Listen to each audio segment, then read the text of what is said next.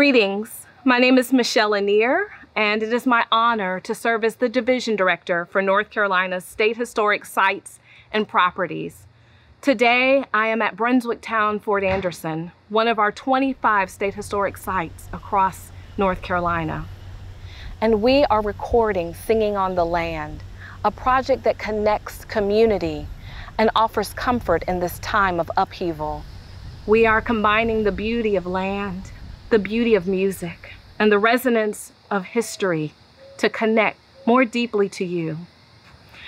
We will now hear from classical soprano Andrea Edith Moore and cellist Shana Tucker. Enjoy.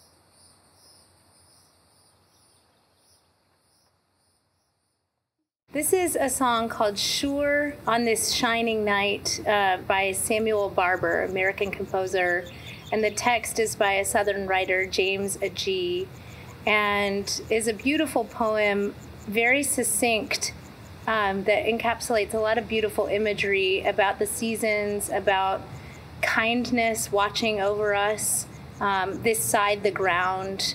I feel like when we were tasked to sing on the land, that poem spoke to me a lot, as well as during this time where we're all very concerned about sickness and health. There is a line, all is healed, all is health. And it struck me as something that felt right at this time to celebrate both our healing process and being in a beautiful space.